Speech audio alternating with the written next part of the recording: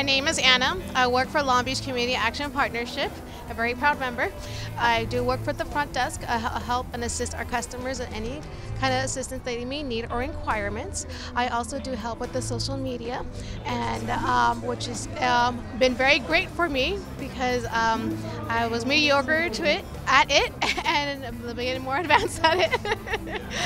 And also, what we do at Long Beach Community Action Partnership is that we do help provide low-income families with assistance with utilities, whether it's energy savings. We also do offer a youth program, and also we do provide tax-free services as well. Hi, my name is Paloma Rosenbaum. I'm a freelance marketing consultant. I've known about LBCAP for many years, but I've been very excited in the last year to be able to help LBCAP have more of a social media presence and maybe put out there online more of the good work that they're doing, because they have so many amazing programs. My particular favorite probably is LAMP and the gardening internship that they've been having this year, but there's just so much amazing stuff that LBCAP does, and I'm glad that I can use my work experience to help them share that with the community.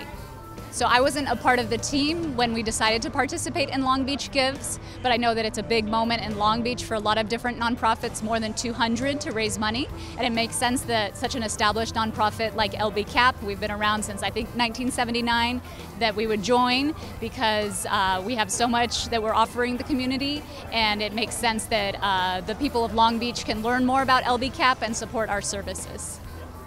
So the reason why it is important to have these services is because obviously everyone always needs some kind of form of assistance, and especially during the pandemic this past year has been really, really hard. So being able to assist for especially low-income families get the help that they need to get where they need to be definitely makes a difference in the communities, because as a community, as one, we do need to work together, and together we do stay stronger. I totally agree that Long Beach CAP's services are so needed. When I think about everything that LBCAP provides, I think about my cousins, I think about my grandma, my abuelita. She's an immigrant. She's limited English speaking on a fixed income. And I just think about all the services that could really benefit her, as far as weatherizing her home or helping her with her bills. I know there's so many people in Long Beach and beyond who need all these services, getting tax assistance. And it's really hard to find places that will assist people when we are in a crisis like the pandemic. And I know that LBCAP has really stepped up as far as like rental assistance, food assistance, just getting people the services they need as fast as possible, because we're in a crisis, and organizations like LBCAP do need to step up, and I'm so proud that I could work with LBCAP when they have stepped up so much.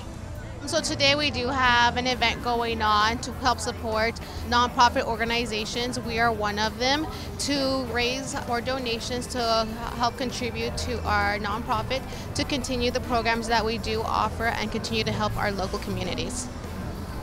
I just want to give a shout out to the Long Beach Blues Society for inviting us to come here and sharing the space with us. They've got this amazing event, great music. We're raising money for all sorts of different organizations, and I'm just so grateful that we could team up with them and they could share this space with us, because I think it is making a big difference for our campaign, and it just feels like a great energy here. So I'm really happy to be here and grateful for the opportunity.